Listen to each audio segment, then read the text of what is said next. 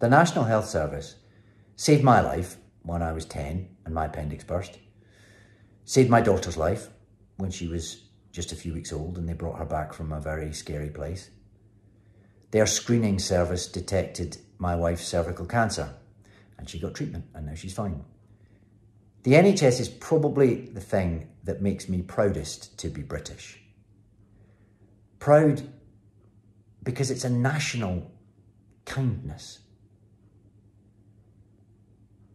that we all contribute together to make sure everyone is cared for.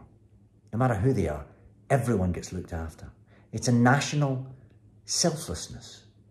The fact that the NHS exists makes us all better people. We tinker with that at our peril. Go to yournhsneedsyou.com and see what you can do. Thank you.